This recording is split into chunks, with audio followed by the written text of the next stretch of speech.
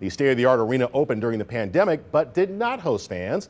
Now the arena is ready to provide the full college basketball experience.